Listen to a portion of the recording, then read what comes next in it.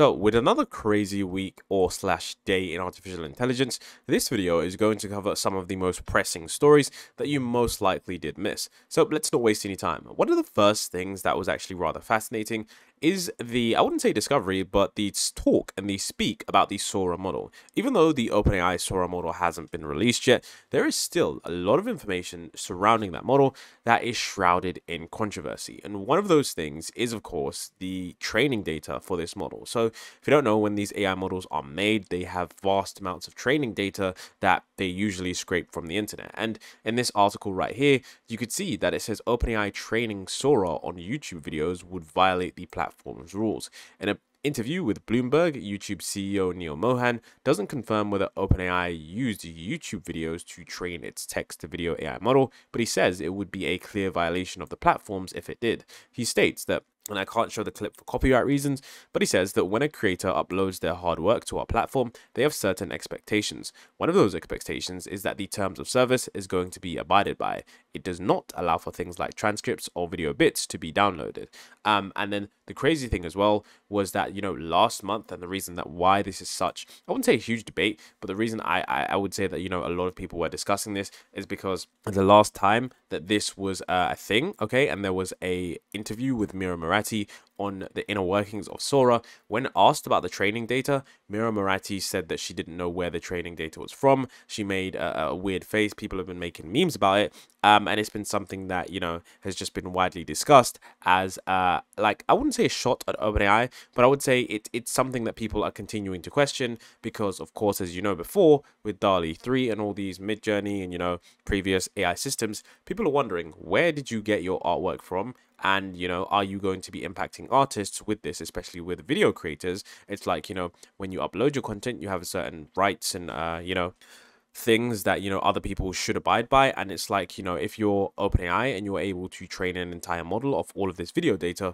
where was that video data sourced from? So it's quite controversial at the moment. One of the things that I don't think OpenAI would do anyways is release where they got the training data from. So I think even if OpenAI was going to get sued by someone, they would have to get access to Sora, try and backtest it against certain videos and try and recreate those videos with Sora to see if there was any, I guess you could say, similarities in those videos. And I guess that's probably going to be the only way. Now, I don't think Google is petty enough to go after OpenAI for this kind of thing, but you never know, because as the race heats up, it is really crazy. And we know that Elon Musk is currently going after OpenAI for various things. So I guess it will be interesting to see how this thing kind of plays out, because training data, whilst it isn't the biggest debate, it is a big debate in Sora because the video model is really good, and people are wondering how they got it to be so. So with that being said, let me know what you think about that training data at the back. Next in AI news, we had Cohere introducing Command R, a state-of-the-art retrieval augmented generation optimized large language model to tackle enterprise-grade workloads and speak languages of global businesses. It says our R series model is now available on Microsoft Azure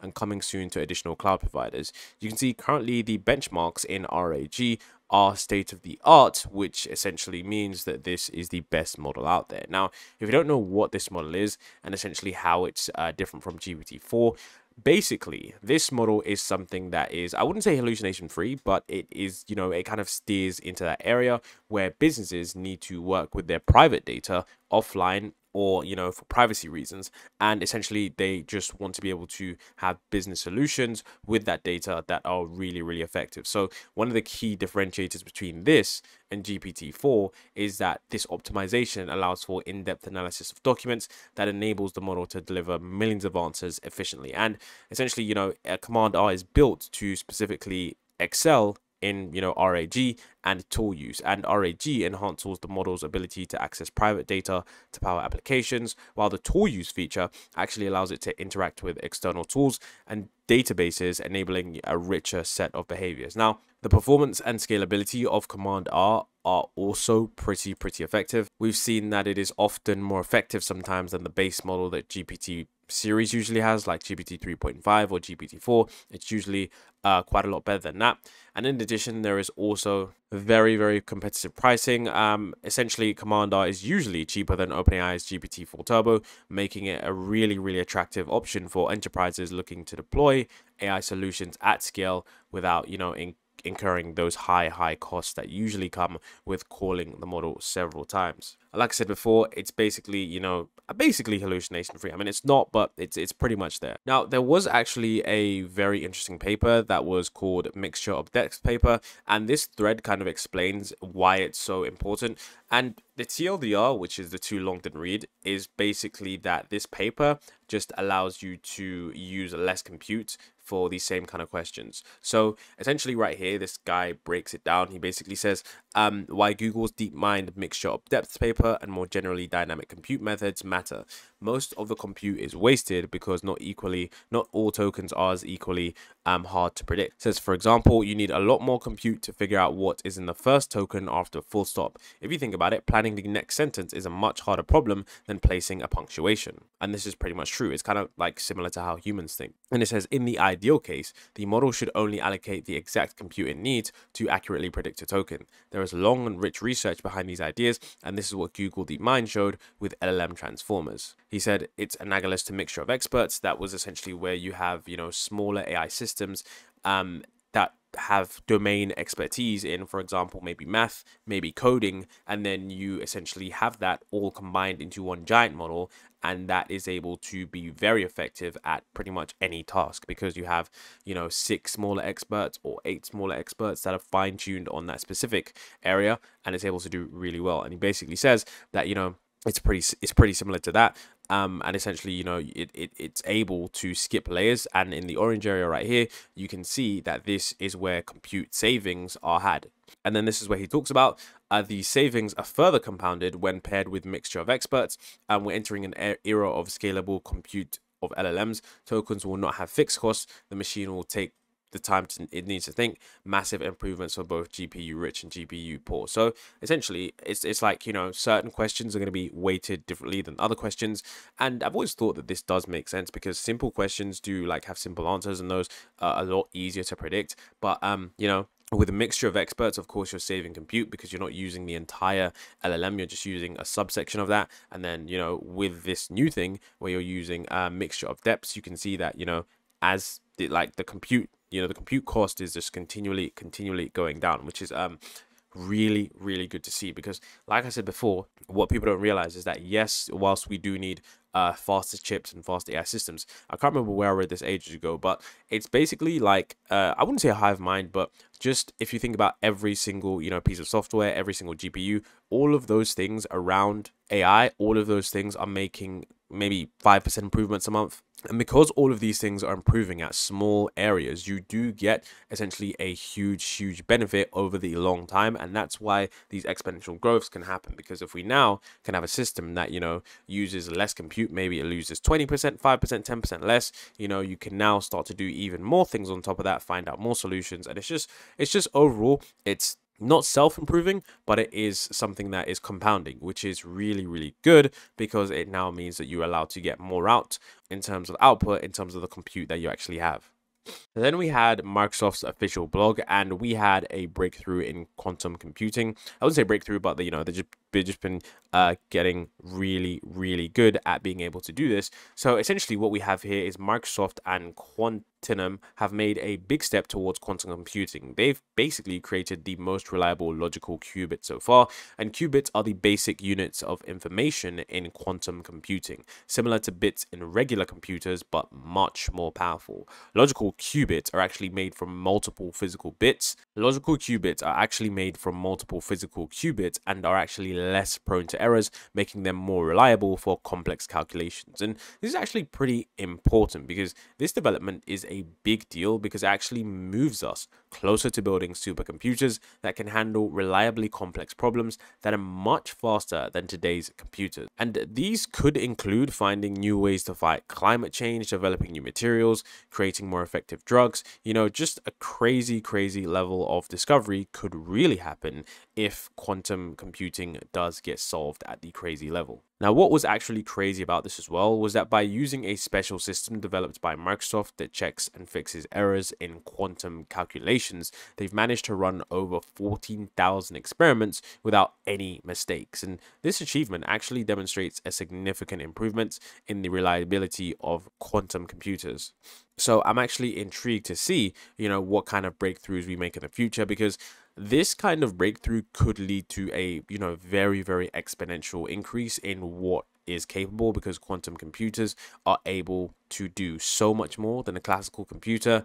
And it really does just go to show that we really, really could be living in a sci-fi world in the future, provided, only a few breakthroughs are met. But it just goes to show that the future might be crazier than we do think. So I'm going to keep an eye out for quantum computing, because I think whilst many people think that, it's something that is far, far away, I think once we do get certain breakthroughs, it's going to provide us with a whole wave of untapped potential that is just sitting there. Now, this is actually AI news or slash tech news. And the reason I think this is something that's rather important, but pretty hilarious at the same time. So this is a piece of news that, I guess went completely viral, because it's absolutely insane, because a lot of people did think that on the back end this was AI technology, but it just seemingly wasn't at all. So it says Amazon ditches just walk out checkout as its grocery stores. It says Amazon Fresh is moving away from a feature of grocery stores where customers could skip checkout altogether. Now, if you don't know this, this is just absolutely crazy. So Amazon Fresh has this store where they piloted it and they said, look, we have this amazing store where all you have to do is you walk in there, you pick up your products, you leave, and you will be automatically charged. They were like, it's the first of its kind. It's a technological breakthrough. It's just amazing. It's called Just Walk Out. So it was a checkoutless grocery stores. And I've used these stores. They were actually pretty effective. You'd walk in, you'd beep your Amazon thing so it knows, that you're in the store. And then as you leave, you don't need to do anything and you just get your groceries. It was something that was really, really effective. However, there was something that they revealed recently. It says, okay, that though it seemed completely automated, Just Walk Out relied on more than 1,000 people in India watching and labeling videos to ensure accurate checkouts. And the cashiers were simply moved off-site and they watched you as you shopped. And this is something that went completely viral. Initial tweet I saw, I think it had 30 million views or 11 million views. I'm not sure which one it did, but it was simply absolutely incredible, because this kind of thing, you would think that it was powered by some advanced vision system, potentially, like a vision model in AI, like some kind of, accurate YOLO V9 or V10 or something like that, with potentially maybe multiple cameras and multiple sensors. But it seems that they just had 1,000 people. Now, the reason I'm actually talking about this is because I think that in the future, this is going to be really, really, interesting, because in the future, we won't need 1,000 people in another country watching you browse and do whatever. What's going to happen is that you're only going to need an AGI level system, with artificial general intelligence. It makes things like this possible, because if if this checkoutless store didn't work simply because they just didn't have the technology, an artificial general intelligence system could actually provide us with the capability to do this. So with that level of, understanding, we could now start to, I wouldn't say predict, but look at how certain stores might actually operate this, because this is why I included this story. Because let's say like 1,000, Indians or whatever, or 1,000 people in another country, we know that currently, okay, paying 1,000 people, whilst yes, paying 1,000 people in another country probably isn't as expensive as paying someone in America, because the wages are significantly lower in those countries. I still think it's going to be a lot more expensive than just running a few AGI systems in a few vision model cameras and just making that more effective. And the reason I'm saying that is because it now gives us a look into the future. With AGI, multiple different things that weren't possible before are going to be possible. Just like, self-driving, you do need an AGI system to be able to take a look at things, and not just like a vision model and a text model. You're going to need like an AGI level system that is able to, interpret multiple different things, have really good reasoning, and come to a great response. And I think what this shows us as well, like if you have AGI, I think this might be the future of stores, because if you have a bunch of people, of course you're gonna have the people that are gonna need to pack the food, undo the delivery trucks, all of that stuff, yeah, you're still going to need people. But in terms of, cashiers, people doing the checkouts and stuff like that, I think that might be largely automated. And these stores actually did run pretty effectively. They did have different people, but it just goes to show that in certain cases, your role isn't going to be completely gone, but you definitely will be changing in that role. So people who were previously cashiers, they were probably just people who helped around, helped people find things in the store, and helped, load and unload the store in terms of certain things and just keep it running and make sure that everything's operational. But of course,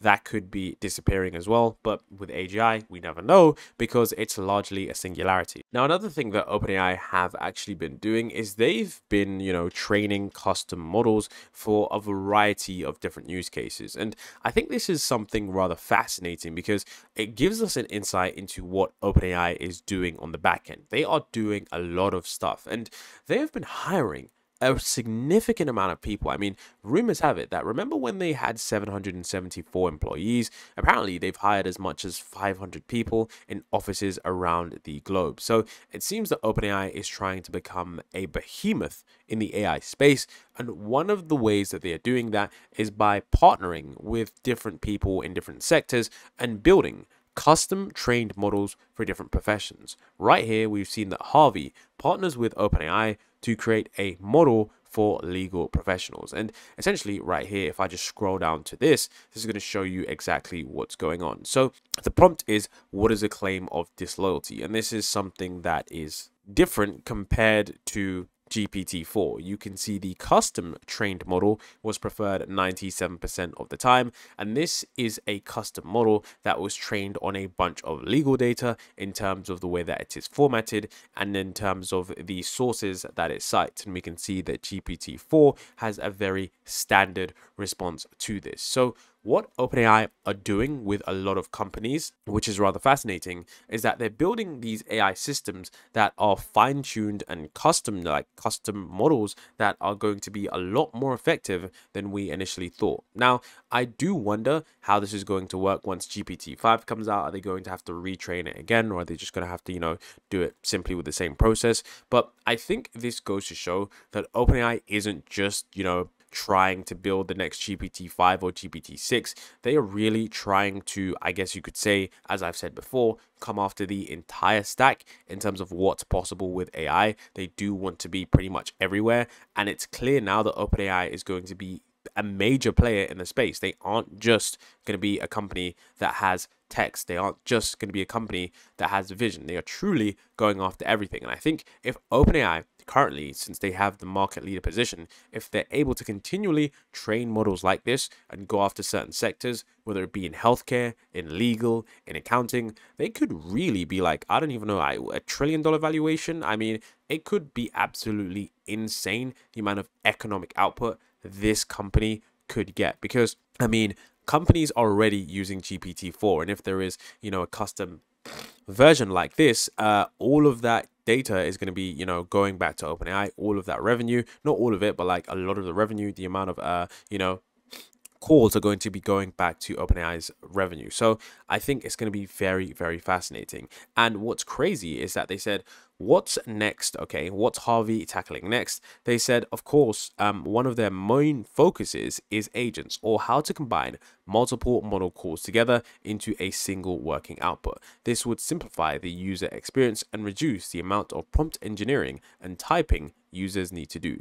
The vision is for Harvey to serve as a supportive member of the team because, of course, the volume of legal work is growing and associates spend countless hours on complex but routine tasks. The opportunity we have, not just with legal, but with all professional services, is to take care of the routine tasks so professionals can focus their time on client interaction. And this is rather true. A lot of legal work is just quite boring, just sifting through files, looking through, I guess you could say sources and citations for certain cases. But yeah, it's very fascinating, but it seems that they've managed to figure out a solution. And this is not the only customer solution that, OpenAI has. On their blog, they have so many different things. I will show you that in a moment, but it's absolutely incredible what OpenAI, like I said before, is doing on the back end. And on another one right here, this Twitter user points out in a recent OpenAI customer stories post on their site, they hinted at GPT-based agents agents soon, taking basic actions online and in the real world. You can see that this is a company that is mainly focused on the future of email, and they state that what's next, Superhuman imagines a world where GPT-based agents will soon be able to filter, triage, and respond to email automatically, scheduling meetings and appointments, and taking basic actions online in the real world. The success of Instant Reply proves this agent-led email future is not too far off. And we know that OpenAI, their focus right now is of course AI agents. So the companies that are working with them stating that this is their next focus isn't a surprise at all. Now, the next thing that we have here is, of course, some speculation, but I think it's pretty wild. I won't be making an entire video on this, but it's something that you should be paying attention to. So essentially, there was some old domains from OpenAI. This is Jimmy Apple's an infamous OpenAI leaker, and he says, curious to see some people not understand all the testing, checkpoints, models, and research that OpenAI and others do. We don't have X, we call it Y. Model C hasn't finished, sitting on the last checkpoint, etc. Their old domains give you an idea, and you can basically look through their old domains to see where certain, of course, systems were in their phase for their training, their red teaming or whatever. Now, essentially, there were these domains that were to interest of some people because they said very interesting things. So, for example, we saw some of these domains that said evaluation leaderboard, scientist internal at OpenAI. Then we see scientist internal at OpenAI. We see agent chat API scientist internal at OpenAI, and we see other ones that are very similar. So what it could be, I mean, this is some true speculation because we really have no idea what this could be, but we know that OpenAI, like I just already said, they're working on agents. So for them to have agent chat and for it to say scientist at internal at OpenAI, could this be a link where they were internally testing scientific agents that are doing research? I mean, it's possible. OpenAI have said that they define AGI as when a system can generate new scientific knowledge, and Sam Altman did talk about how he thinks, AI being able to do scientific research is one of the most important things because that is going to give the most value out of any kind of breakthrough that we've ever had. Because if AI is able to generate consistent breakthroughs reliably, that is going to be truly transformative for society. So this internal links, agent chat, scientist internal at OpenAI, it does give us a slight hint into what could potentially be coming. But then again, this is also something that could just be something that they're testing internally that we might never ever see, because it is, of course, just a test. We also had this demo right here, and this is To Infinity AI making history with the first completely AI generated YC demo day presentation. Let me know what you think about this. My name is Lena, and I'm the CEO of Infinity AI. Actually, no, I'm not Lena. I'm an AI clone of Lena, and you are watching the first ever AI-generated demo day presentation. Infinity is a script-to-movie foundation model. You give Infinity a script, and it makes an entire movie. Since we launched 2 weeks ago, our users have made over 2,500 videos that have gotten more than 320,000 views on social media. Our users have created everything from a math class taught by Kim Kardashian to a Macbeth play starring Elon Musk. My co-founders and I are engineering PhDs from MIT and Stanford. Before Infinity, we started our first company together, a profitable ML company that made over $10 million. We believe that a high schooler will create the next Seinfeld. Infinity is building the tools she'll use to do it. Thank you. So, yeah, let me know what you guys thought about that. I think it's really interesting to see all of these consumer AI companies coming in and creating these, specific use cases for AI. We've seen that different companies have been offering this, like HeyGen and a bunch of others. And I think it's rather fascinating to see other companies trying to take the space, because I think now that that's there, we're definitely going to be seeing more competition, which means better AI footage. And again, once again, some more issues with relations to, I guess you could say, privacy, relations to deepfakes, and of course, how this transformative technology is actually used. And now, in more news at YC, I don't know if you're going to be excited or, I guess you could say, not disappointed, but rather fearful of this update. And this is AutoTab. It says AutoTab is a digital robot that you can hire starting at $1 an hour. It works 24/7, 365, and does not need lunch breaks. So essentially right here, this is basically an AI agent system that can control your computer and do mainly, right now, it can do mainly repetitive tasks. And this currently runs at $1 an hour. And I think this is kind of fascinating because although we've had rudimentary systems like this before, I do think that the future of the internet is about to get crazy when we do have agents running around. I've been wondering and speculating myself that are some websites going to be banning systems like this because, there have been systems that have been able to click and to do things before, but we are moving to a level that, it seems very, very human-esque. And, another aspect of this is that if these agents are running at $1 an hour, running 24/7, 365, how fast is the economy going to move, with all these workers? Because, currently things were moving at, 9 to 5. That's when the economy shifts. And then as, you wind down, it's a global economy and other countries are moving. But if you're able to have, workers 24/7, 365, zero lunch breaks, that is going to be an insane productivity boom that we haven't seen. And of course, another thing is that are we going to see more layoffs? Because, when you extrapolate this information out, you can see you can hire someone for $1 an hour and it works 24/7, 365, and it does not lead lunch breaks. And I think that's pretty crazy that, he added that, because I think that goes to show that this is, of course, definitely going to replace possibly some people. So, I mean, it seems very, very fascinating because they actually talk about all you need to do is literally record yourself doing the task, and then it's going to be able to do that task as effectively as you do. So, I mean, this is going to be something that you do need to pay attention to, and definitely one I'll be paying attention to as well. And then what we had was Stable Audio 2.0, a new model capable of producing high quality full soundtracks with coherent musical structure up to 3 minutes long at 441 kilohertz from a single prompt. And this is pretty crazy. So take a look what you think about this compared to Sino.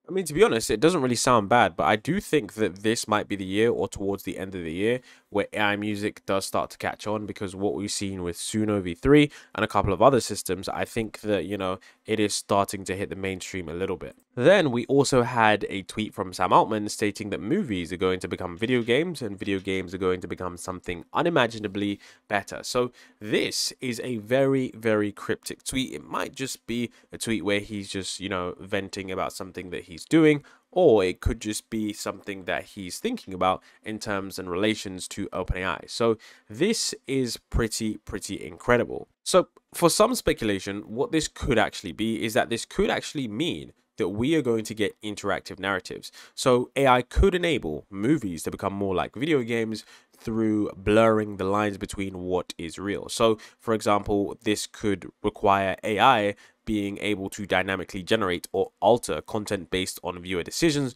creating a personalized viewing experience, which would fundamentally change movies forever. We could also get enhanced realism in video games, and as video games evolve to become something unimaginably better, AI could be at the forefront of this transformation, and this might involve creating highly realistic and responsive video games. I mean, video games becoming something unimaginably better could mean that we get AI agents, AI generated content, AI NPCs, pretty much everything that is generative.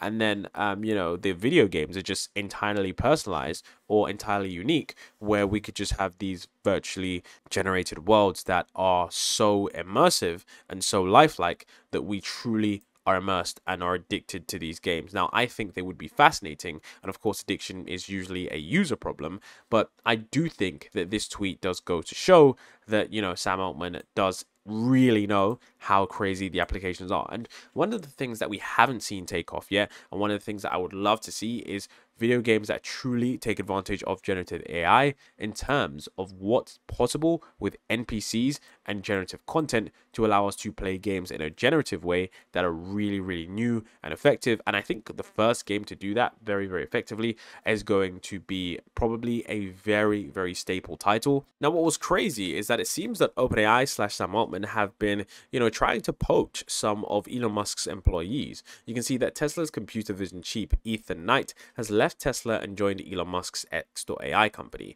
And Elon Musk says it right here that Ethan was pretty much going to join OpenAI, so with either X.AI or them. He says they have been aggressively recruiting Tesla engineers with massive compensation offers and have unfortunately been successful in a few cases. And he says Ethan is very talented, but a vision chief would be overstating things. There are over 200 excellent engineers in the Tesla AI team, and he says that the talent war for AI is the craziest talent war I've ever seen. And this is something that I've talked about before. If you are in the top of your field at AI right now, you have the very, very nice luxury of being able to go wherever you want, because AI talent right now is pretty scarce, because all of these companies are trying to build the best models, the best systems, and those who are at the very best are getting huge compensation packages, because they know that if your company manages to get a state-of-the-art model, it's pretty hard for others to catch up. And of course, it's no surprise that Elon Musk's company is getting poached by OpenAI, since they have an ongoing feud that has been going on for quite some time. So let me know what you think about